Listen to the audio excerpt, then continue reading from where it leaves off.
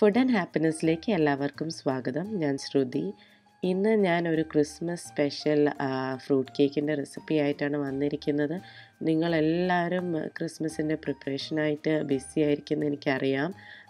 ഈ ഒരു കേക്കിൻ്റെ റെസിപ്പി എനിക്ക് പറഞ്ഞു തന്നിട്ടുള്ളത് എൻ്റെ ഒരു ഫ്രണ്ടും റിലേറ്റീവുമായ മീതയാണ്. മീതയ്ക്കൊരു ബിഗ് താങ്ക്സ്.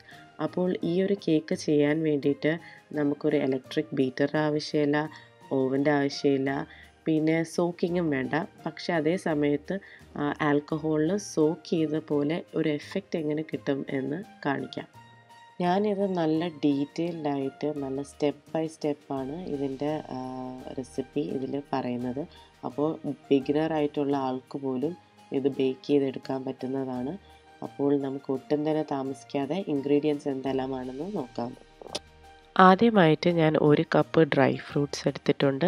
ഇങ്ങനെ ഇത്രയും ഡ്രൈ ഫ്രൂട്ട്സ് വേണം എന്നൊരു മസ്റ്റുമില്ല. നിങ്ങൾക്ക് വേണമെങ്കിൽ വളരെ ബഡ്ജറ്റഡ് ആയിട്ടും ഇത് ചെയ്യാം. അതായത് നിങ്ങൾക്ക് വേണമെങ്കിൽ ഡേറ്റ്സ്, ടൂട്ടി ഫ്രൂട്ടി, പ്രൂൺസ് ഇതൊക്കെ വെച്ച് പ്ലം കേക്ക് ഉണ്ടാക്കിയെടുക്കാവുന്നതാണ്. ഇപ്പം ഞാനൊരു ഫ്രൂട്ട് കേക്കാണ് ചെയ്യുന്നത്. അപ്പോൾ അതിന് വേണ്ടത് prunes, tutti Frooti, black റൈസൻസ്, apricot, mango, kiwi, cherry, cranberry, dates. ഇതിൽ ചേർക്കുന്ന ഡ്രൈ ഫ്രൂട്ട്സും പിന്നെ നട്ട്സിൻ്റെയും അളവ് ഒരിക്കലും ഇതേ ക്വാണ്ടിറ്റി വേണമെന്നൊന്നും ഒട്ടും തന്നെ നിർബന്ധമില്ല. നിങ്ങൾക്ക് വേണമെങ്കിൽ ഇത് കുറച്ചും എടുക്കാം. ഇപ്പം ഞാൻ എടുക്കുന്നതിൻ്റെ നേർപകുതി ക്വാണ്ടിറ്റിയിലും ചെയ്യാവുന്നതാണ്.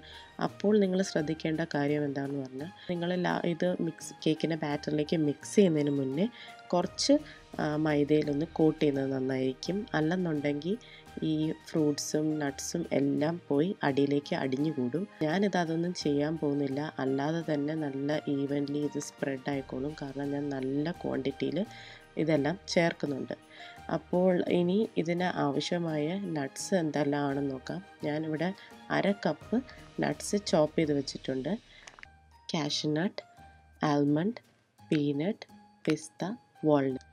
ഈ നട്ട്സ് എല്ലാമാണ് ഞാനിവിടെ ചോപ്പ് ചെയ്ത് റെഡിയാക്കി വെച്ചിട്ടുള്ളത്. അടുത്തതായി ഞാനിവിടെ 2 വലിയ മുട്ട എടുത്തിട്ടുണ്ട്. ഇത് റൂം ടെമ്പറേച്ചറിൽ ഇരിക്കുന്നതാണ്.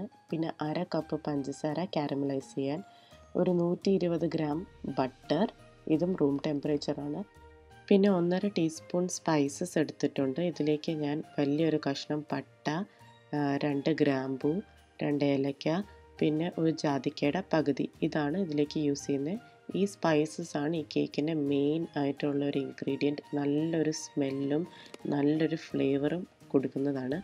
ഇതെന്തായാലും മറക്കാതെ യൂസ് ചെയ്യണം. അടുത്തതായിട്ട് ഞാനിവിടെ ഒരു 1/4 കപ്പ് റം എടുത്തിട്ടുണ്ട്. റമ്മിന് പകരം വിസ്കിയോ വൈനോ നിങ്ങൾക്ക് യൂസ് ചെയ്യാം.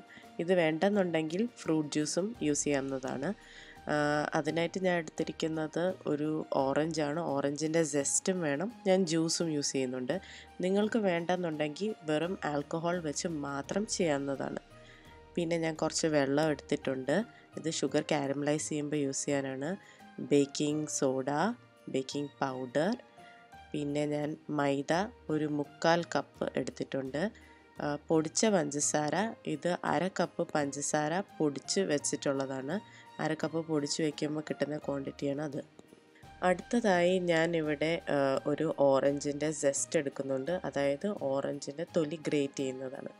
അപ്പോൾ ഇതും നല്ലൊരു ഫ്ലേവർ കൊടുക്കുന്നതാണ്. അപ്പം ഓറഞ്ചിൻ്റെ തൊലി നമുക്ക് ജസ്റ്റ് ഇങ്ങനെ ഒരു ഗ്രേറ്റർ വെച്ച് ഗ്രേറ്റ് ചെയ്ത് എടുക്കാം. ഒരു ഫുൾ ഓറഞ്ചിൻ്റെ തൊലി എടുക്കും. ഇത് ഗ്രേറ്റ് ചെയ്യുമ്പോൾ ശ്രദ്ധിക്കേണ്ട കാര്യം എന്താണെന്ന് പറഞ്ഞാൽ, ഒരിക്കലും അതിൻ്റെ ആ വൈറ്റ് പോർഷൻ നമ്മൾ ഗ്രേറ്റ് ചെയ്തെടുക്കാൻ പാടില്ല. കാരണം വൈറ്റ് വന്നു കഴിഞ്ഞാൽ ഇത് ഭയങ്കരമായിട്ട് കഴിക്കും. അതുകൊണ്ട് ആ ഓറഞ്ച് പോർഷൻ മാത്രം ഗ്രേറ്റ് ചെയ്തെടുക്കാൻ ശ്രദ്ധിക്കുക. അടുത്തതായി ഞാനിവിടെ എടുത്തു വെച്ചിരിക്കുന്ന 1 കപ്പ് ഡ്രൈഡ് ഫ്രൂട്ട്സ് ബോയിൽ ചെയ്തെടുക്കാൻ പോവാണ്. ഞാൻ അതിനായിട്ട് 1/4 കപ്പ് റമ്മും പിന്നെ ഒരു 1/4 കപ്പ് ഓറഞ്ച് ജ്യൂസുമാണ് എടുത്തിരിക്കുന്നത്. നിങ്ങൾക്ക് അതിന് പകരം ആൽക്കഹോൾ മാത്രം യൂസ് ചെയ്തും ഇത് ബോയിൽ ചെയ്തെടുക്കാം. അപ്പോൾ റം തന്നെ യൂസ് ചെയ്യണമെന്നൊന്നുമില്ല. നിങ്ങൾക്ക് വേണമെങ്കിൽ ബ്രാൻഡിയോ വൈനോ യൂസ് ചെയ്യാം. പിന്നെ നമ്മളിതിനകത്ത് എടുത്തിരിക്കുന്ന ഓറഞ്ച് ജ്യൂസ്, അത് എനിക്കൊരു ഓറഞ്ച് ജ്യൂസിൻ്റെ ഒരു ഫ്ലേവർ ഇഷ്ടമാണ്. അതുകൊണ്ടാണ് ഞാൻ അങ്ങനെ ഓറഞ്ച് ജ്യൂസ് എടുത്തിരിക്കുന്നത്. നിങ്ങൾക്ക് വേണമെന്നുണ്ടെങ്കിൽ ഇത് മാത്രം യൂസ് ചെയ്തും ബോയിൽ ചെയ്ത് എടുക്കാവുന്നതാണ്.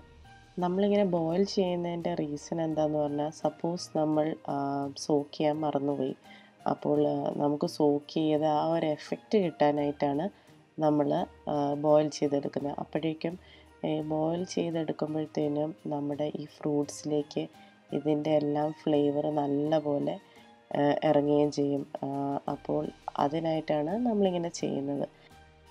അടുത്തതായിട്ട് ഞാനിതിലേക്ക് എടുത്ത് വെച്ചിരിക്കുന്ന ഒരു ഓറഞ്ചിൻ്റെ ജെസ്റ്റും കൂടെ ചേർക്കാൻ പോവുകയാണ്. ഇതും കൂടെ ചേർത്തിട്ട് നല്ലപോലെ ലോ ഫ്ലെയിമിൽ വെച്ചിട്ട് നമുക്കിതൊന്ന് ബോയിൽ ചെയ്ത് എടുക്കാം. എപ്പോഴും ചെറിയ ഫ്ലെയിമിൽ തന്നെ വെക്കാൻ ശ്രദ്ധിക്കണം, അല്ലെന്നുണ്ടെങ്കിൽ പെട്ടെന്ന് അടിക്ക് പിടിക്കും.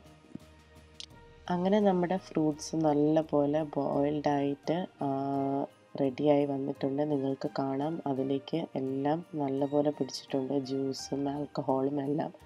ഇനിയിപ്പം ഞാനിനി ഇത് വേറൊരു പാത്രത്തിലേക്ക് മാറ്റിയിട്ട് ഇത് തണുക്കാൻ വയ്ക്കാൻ പോവുകയാണ്. അങ്ങനെ ഡ്രൈ ഫ്രൂട്ട്സ് ഞാൻ വേറൊരു പാത്രത്തിലേക്ക് മാറ്റി വെച്ചിരിക്കുകയാണ്. അത് അവിടെ ഇരുന്ന് നല്ലപോലെ തണുക്കുമ്പോഴത്തേനും നമുക്കിവിടെ കാരമൽ സിറപ്പ് റെഡിയാക്കിയെടുക്കാം. അതിനായിട്ട് ഞാൻ ഇവിടെ 1/2 കപ്പ് പഞ്ചസാരയാണ് എടുത്തിരിക്കുന്നത്.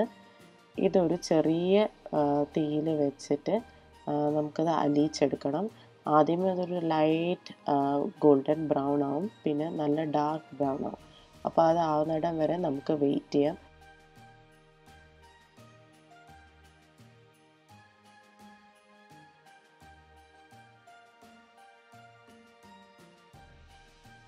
ഇപ്പോൾ നിങ്ങൾക്ക് കാണാം, പഞ്ചസാര എല്ലാം അലിഞ്ഞ് നല്ലപോലെ ഒരു ഗോൾഡൻ ബ്രൗൺ കളർ ആയി വരുന്നുണ്ട്. അപ്പോൾ ഇത് നല്ലപോലെ അലിഞ്ഞിട്ട് നല്ല ഡാർക്ക് ബ്രൗൺ ആവുന്നിടം വരെ നമുക്കിതൊന്ന് ചെറുതായിട്ട് ഇളക്കി കൊടുക്കാം. എപ്പോഴും ലോ ഫ്ലെയിമിൽ വെച്ചിട്ട് വേണം ഇത് ചെയ്യാൻ.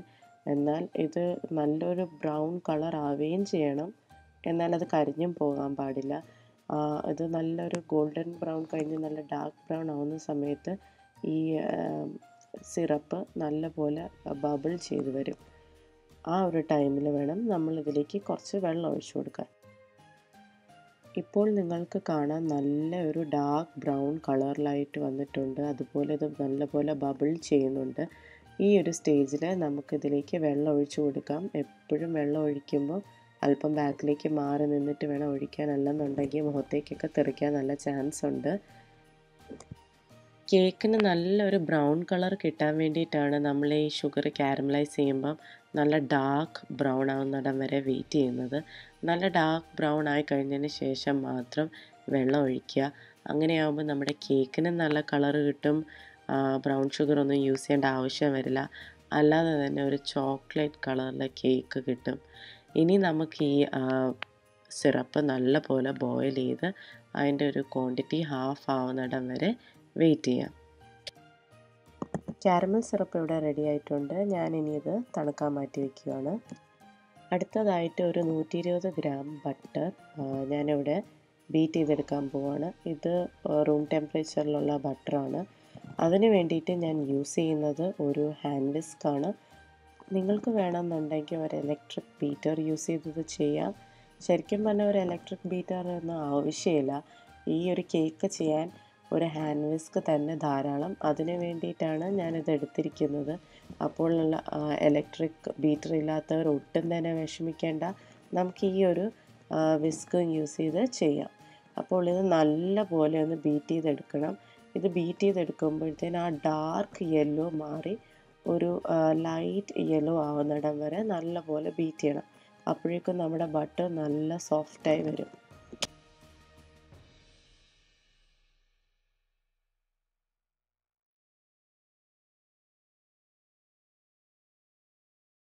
ബട്ടർ ഇപ്പം ഞാൻ നല്ലപോലെ ബീറ്റ് ചെയ്തെടുത്തിട്ടുണ്ട്. ഇപ്പം നിങ്ങൾക്ക് കാണാൻ അതിൻ്റെ കളറൊക്കെ മാറി ഒരു ലൈറ്റ് യെല്ലോ കളറായി വന്നിട്ടുണ്ട്. ഈ ഒരു സ്റ്റേജിൽ ഞാൻ പൊടിച്ചു വെച്ചിരിക്കുന്ന പഞ്ചസാര ബാച്ചായിട്ട് ഇടാൻ പോവാണ്. ഒരിക്കലും ഒരുമിച്ച് തട്ടിയിടരുത്. അങ്ങനെ ചെയ്താൽ ഇതെല്ലാം കൂടെ കട്ട പിടിച്ചിരിക്കും. അപ്പം നല്ലപോലെ മിക്സായി വരാൻ വേണ്ടിയിട്ടാണ് 2 ബാച്ചായിട്ട് ഞാനിതിലേക്ക് ചേർക്കുന്നത്.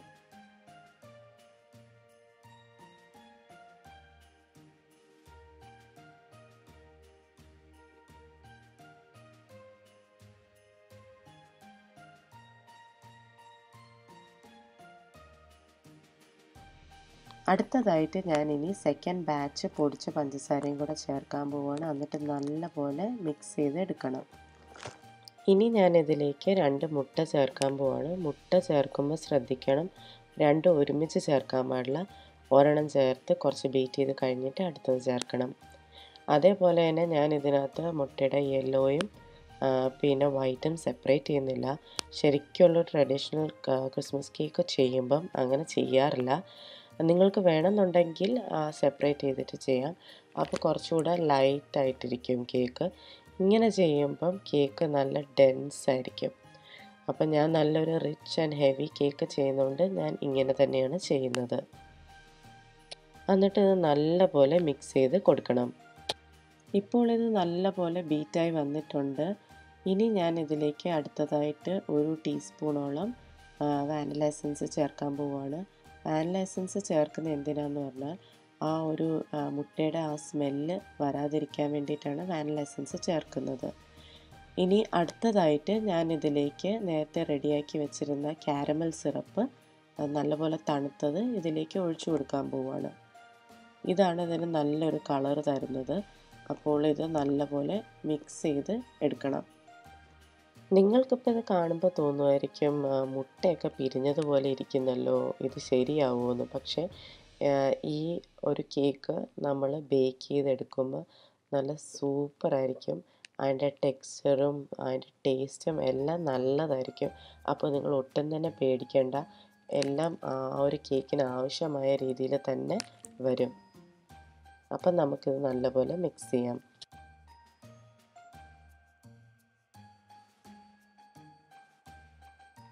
അടുത്തതായിട്ട് ഞാനിതിലൊരു 1/4 കപ്പ് മൈദ, പിന്നെ ഒരു 1/4 ടീസ്പൂൺ ബേക്കിംഗ് സോഡ, പിന്നെ ഒരു 3/4 ടീസ്പൂൺ ബേക്കിംഗ് പൗഡർ, പിന്നെ നമ്മൾ നേരത്തെ പൊടിച്ചു വെച്ചിരുന്ന സ്പൈസസിൻ്റെ പൗഡർ അതൊരു 1.5 ടീസ്പൂണും കൂടെ ചേർത്ത് നല്ലപോലെ അരിച്ചെടുക്കണം.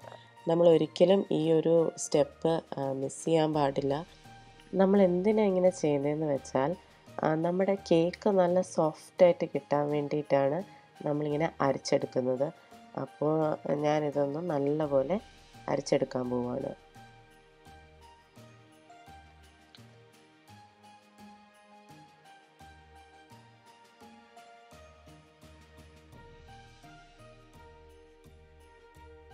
ഞാനിപ്പോൾ ഡ്രൈ ഇൻഗ്രീഡിയൻസ് എല്ലാം നല്ലപോലെ അരിച്ചെടുത്തിട്ടുണ്ട്.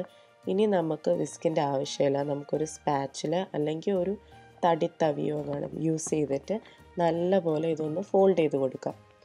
അപ്പം ഇത് ഫോൾഡ് ചെയ്യുമ്പോൾ എപ്പോഴും ശ്രദ്ധിക്കേണ്ട ഒരു കാര്യം, ഒരേ ഡയറക്ഷനിൽ വേണം നമ്മളിതൊന്ന് ഫോൾഡ് ചെയ്തെടുക്കാൻ. അപ്പോൾ ഫോൾഡ് ചെയ്തെടുക്കുമ്പോൾ ഇതൊന്ന് കട്ടയില്ലാതെ നല്ലപോലെ ഫോൾഡ് ചെയ്തെടുക്കാൻ ശ്രദ്ധിക്കണം.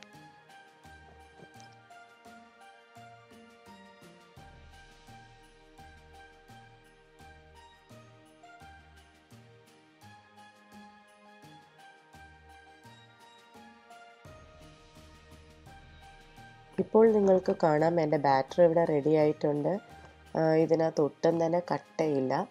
ഇനി ഞാനിതിലേക്ക് എടുത്ത് വെച്ചിരിക്കുന്ന 1/2 കപ്പ് നട്ട്സ് ചോപ്പ് ചെയ്ത് വെച്ചിരുന്നതാണ്, അത് ഇതിലേക്ക് ചേർത്ത് കൊടുക്കാം. എന്നിട്ട് ഇതൊന്ന് നല്ലപോലെ മിക്സ് ചെയ്തെടുക്കാം.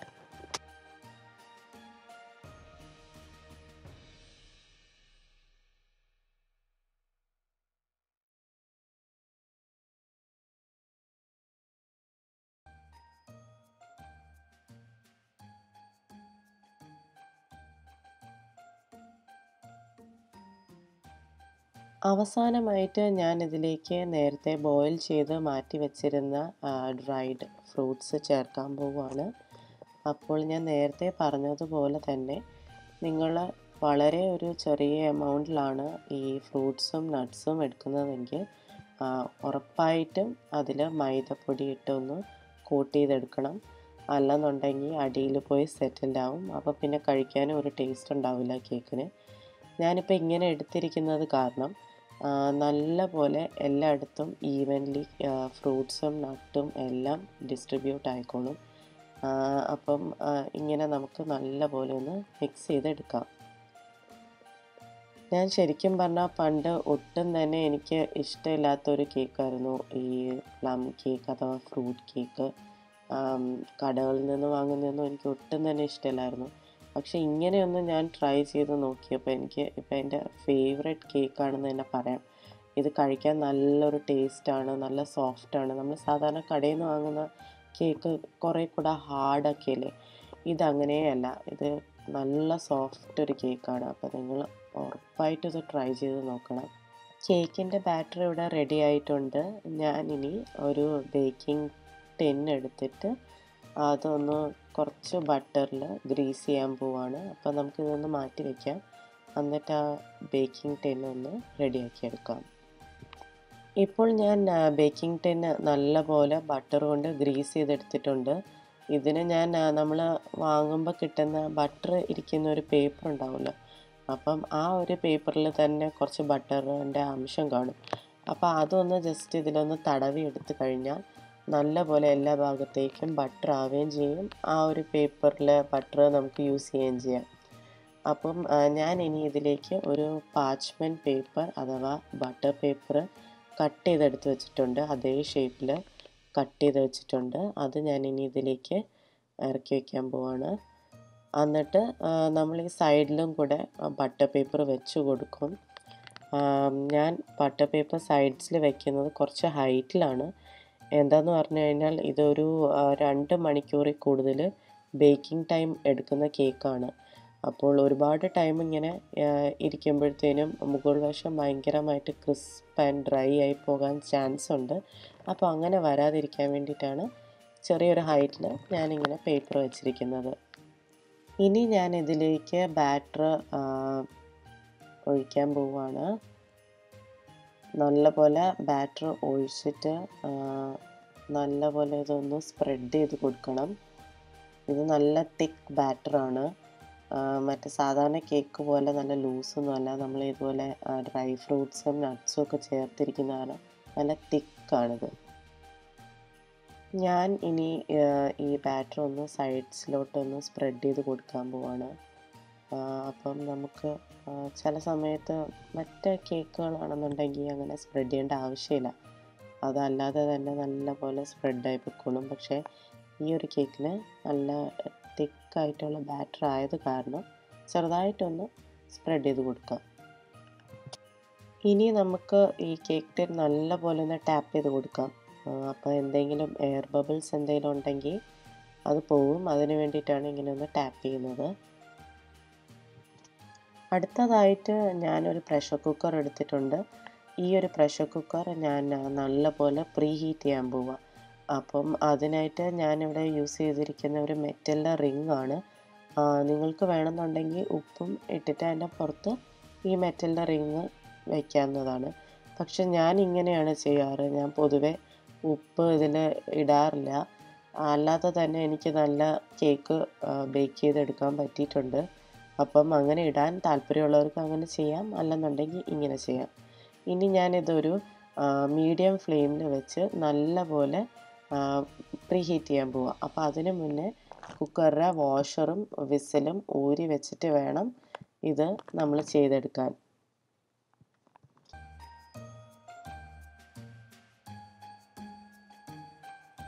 ഞാനിവിടെ ഒരു 15 മിനിറ്റോളം മീഡിയം ഫ്ലെയിമിൽ വെച്ച് കുക്കറൊന്ന് പ്രീ ഹീറ്റ് ചെയ്തെടുത്തിട്ടുണ്ട്. ഇനി കുക്കറൊന്ന് ഓപ്പൺ ചെയ്തിട്ട് ഈ കേക്ക് ടിൻ ഇതിലേക്ക് ഇറക്കി വെക്കണം. ഇറക്കി വെക്കുന്ന സമയത്ത് ശ്രദ്ധിക്കണം, കൈ പൊള്ളാൻ പാടില്ല. കാരണം നല്ല ചൂടായിട്ടായിരിക്കും കുക്കർ ഇരിക്കുന്നത്.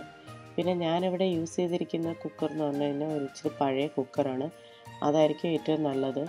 കാരണം അല്ലെന്നുണ്ടെങ്കിൽ കുക്കറിൻ്റെ അടിയിൽ കുറേ ബേക്ക് ചെയ്യാൻ ഇങ്ങനെ എടുക്കുമ്പോഴത്തേനും കറുത്ത അടയാളം വരാൻ ചാൻസ് ഉണ്ട്. അപ്പോൾ എപ്പോഴും പഴയ കുക്കറൊക്കെ യൂസ് ചെയ്യുന്നതായിരിക്കും ബെറ്റർ.